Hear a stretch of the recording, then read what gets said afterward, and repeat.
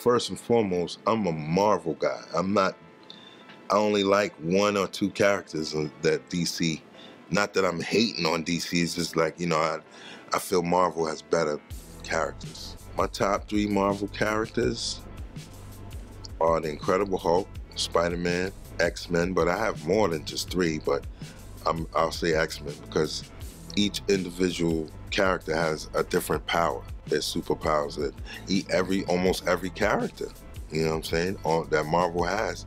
That each power that someone possesses is different from the next person. As far as DC is concerned, I like Batman because he don't give a fuck. He just don't give a fuck. Thugging and, you know, the gadgets. I think he's gonna kick Superman's ass, if you ask me.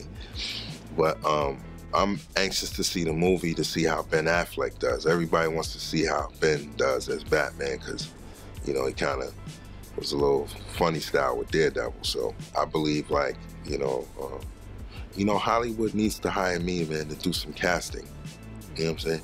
And to give my intake on how the story should go on movies. Certain characters that I'm familiar with, you know, to how I would like to see the movie done, which I think probably the world would love. Because I talk to comic book heads all around the world, you know, that have the same views as I want to see a movie done a certain way.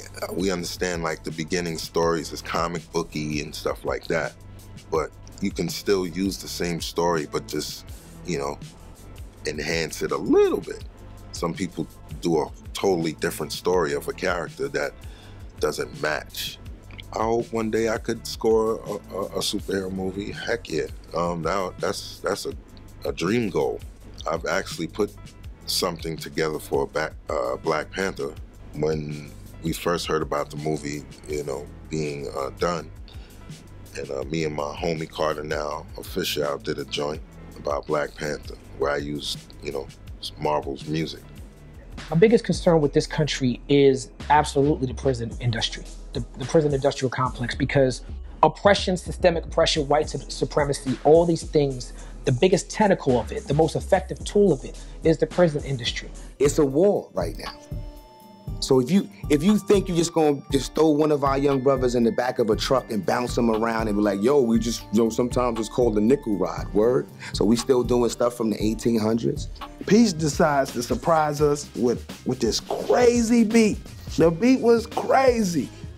And so we got hyped, we was all hyped. And by 10 just went out of control. There was a pole in the middle, on the side of the stage.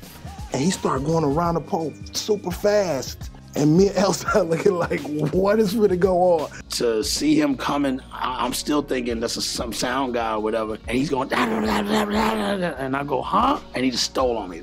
Pop and clocked me like right around here. He got me good. As soon as I went to punch him back,